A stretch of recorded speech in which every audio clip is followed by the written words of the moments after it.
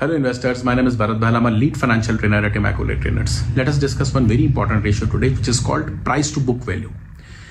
The price to book value of the stock is derived when we divide the price of the share by the book value per share. So in my previous video, I had discussed about book value per share. Suppose the price of the share is 100 and book value per share is 50.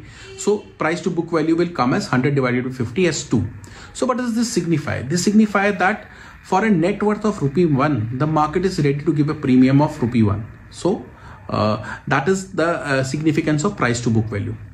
But does price to book value is applicable for all the stocks in the same way? No.